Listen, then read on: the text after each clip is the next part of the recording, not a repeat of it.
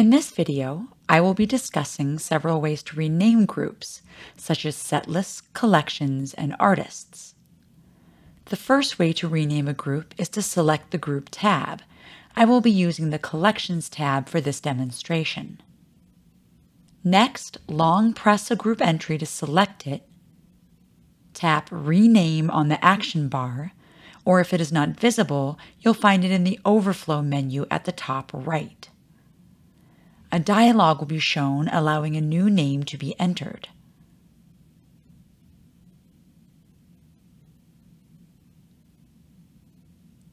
Tap OK to save the change, and the entry in the list will be updated to show the selected name.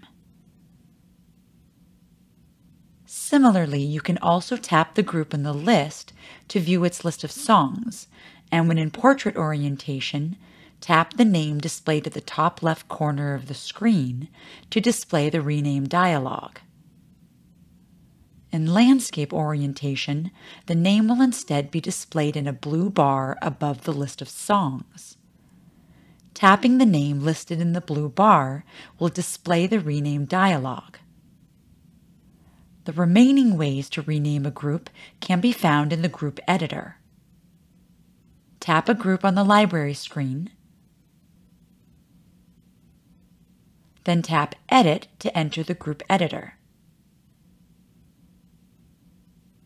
Next, tap the title at the top left of the screen, and the rename dialog will be shown, allowing a new name to be entered. Similarly, if the Overflow menu at the top right of the screen is tapped, and Rename is selected from the drop-down, the same dialog will be shown. All of the options we have discussed require that the tab for a specific group type must be displayed on the library screen. In order to add additional tabs to the library screen, go to Settings, Library Settings,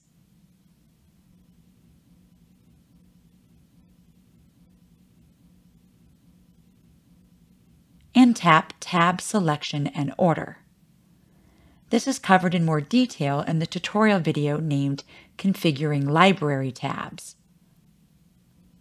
It is important to note that you cannot currently rename groups in the Song Editor. If a field is removed and a new name is entered, this will not rename the group that was removed. It will remove the song from the existing group and create a new group instead.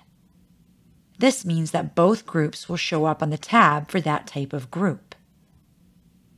As can be seen in this demonstration, removing and adding a different name has resulted in a new entry being created instead of renaming the existing entry. One last thing that should be mentioned is that renaming a group to match the name of an existing group will cause MobileSheets to ask if the two groups should be merged. This can be used to combine songs from multiple groups into one.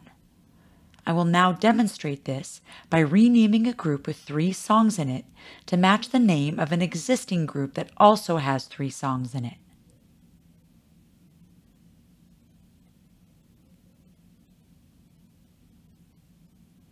After accepting the prompt and viewing the list of songs for the group, we can see that all 6 songs are listed.